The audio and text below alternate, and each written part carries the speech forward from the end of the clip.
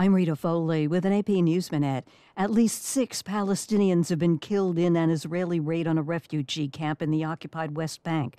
That's according to Palestinian health authorities. Israel's talking about its ground offensive in the Gaza Strip. The AP's Norman Hall. The Israeli military says it has expanded its ground offensive in the Gaza Strip to the densely populated urban refugee camps in the central part of the territory. Residents of 3 camps reported shelling and airstrikes. They are crowded with Palestinians who fled northern Gaza in the early stages of Israel's ground offensive. The camps are built-up towns that hold Palestinians whose families fled or were driven from their homes in what is now Israel during the 1948 war surrounding Israel's independence. In Paris, the Eiffel Tower's been shut down to visitors. Workers are on strike.